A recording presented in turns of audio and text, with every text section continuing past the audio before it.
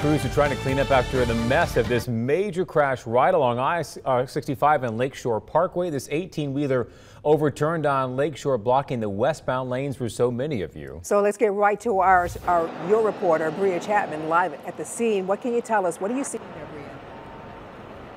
Yeah, that's right, Sarah. So if you are traveling 65 southbound and you think you're going to turn right, getting off that exit for Lakeshore Parkway, that will not be happening. I'm going to step out to show you all just how much traffic is here. As you can see, the roadway is still blocked here traveling Lakeshore Parkway westbound. If you get off, you are going to have to make a left turn, and traffic is pretty heavy right now. Crews continue to clean up, and like Jonathan mentioned, it was an overturned 18-wheeler. This all happened around 2:30 this afternoon, and crews have been here since then. The 18-wheeler was carrying what you see right now, particle board, and that was all over Lakeshore Parkway. Crews from Wheel Wrecker are still here cleaning up, but we don't know how long this is going to take for everything to get cleaned up in these lanes to get reopened. But I did speak to one first responder who says thankfully there were no injuries, just a big mess.